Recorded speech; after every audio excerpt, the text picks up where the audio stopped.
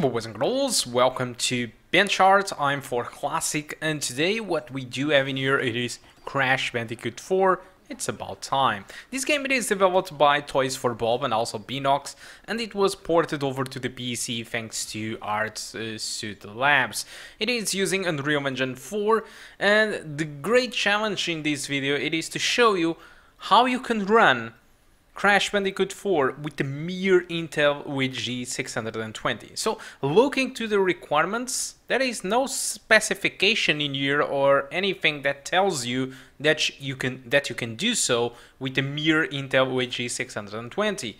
But my results show you that it is possible. So I decided to try the game with two different settings. First of all, I put the game on minimum settings at 720p, and the experience was not entirely good. So my average was 26 frames per second, my minimum it was 20, and 90% of the time the game was under 30 frames per second. That's not really the experience that you want to get. So since the game uses Unreal Engine 4, usually Unreal Engine 4 games have config files, and on the description of the video that is there the location of the config file of this game.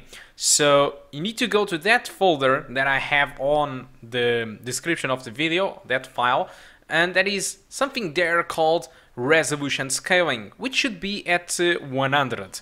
So what you need to do it is adjust your resolution scaling until you get the desired performance that you want.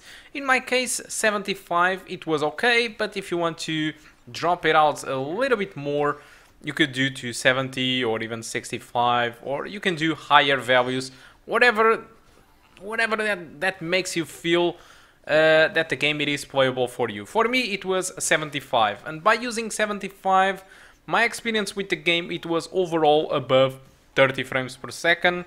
There was just small drops here and there, nothing special. The biggest drops were during the cutscenes moments really drops below the 30 frames per second, alright, but cutscenes are not playable moments, so it won't get in the way in your gameplay, you know, so it's not going to make your gameplay worse. So it's just cutscenes, you know, you won't be playing cutscenes, you will be just watching them, so it's not going to affect you that much. It will be looking a little bit more choppy than the gameplay, but they are just cutscenes, so I think that it doesn't matter that much. So overall the game will be playable above 30 frames per second. So in this video I locked the game to 30 frames per second. As you know, on my channel I usually do this for my Intel GPU videos, whatever I lock it to 30 or 60 because of temperatures, because I do have issues with temperatures in my laptop, and so locking the frame rate kind of solves more and less the issue for me. But those results that I did show you, it was without recording and with frame rate unlocked. But for the video purposes, I decided to just lock it to 30 frames per second. Obviously, since I'm recording, the frame rate that you are seeing, it is having a higher impact than the usual.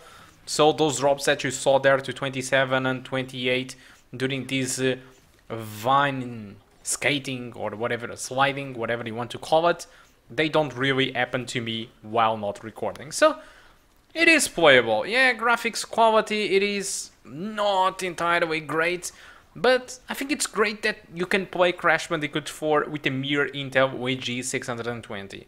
The only secret is you need to have dual channel memory. Just make sure your RAM it is in dual channel. If it isn't in dual channel, don't expect this type of performance. Possibly it will be unplayable even if you use resolution scaling to 50.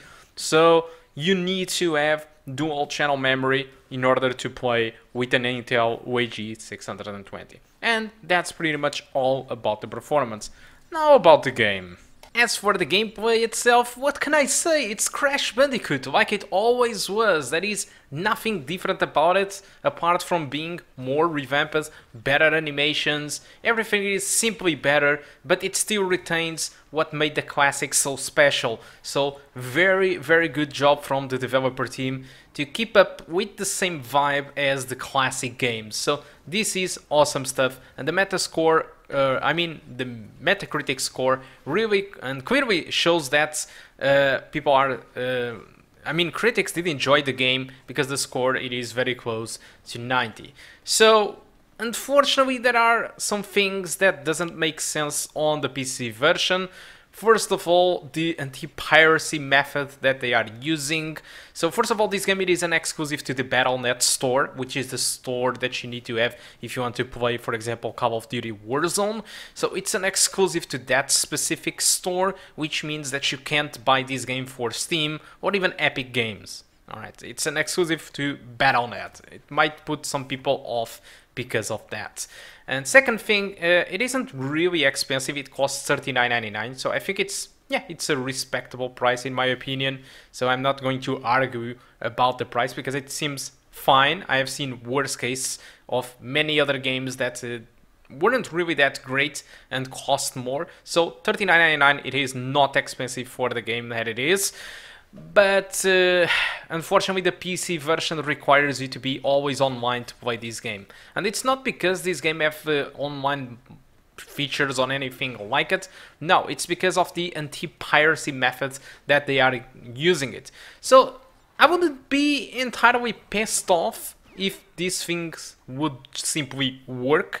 But what really pisses me off is that this game requires you to be online in order to play this game, and the game, it is also available out there on piracy boats, if you know what I mean. So these specific piracy methods, which forces you to play online, you that did pay $39.99 for this game, it just didn't work out because the game, it's just out there, available to anyone that wants to play the game.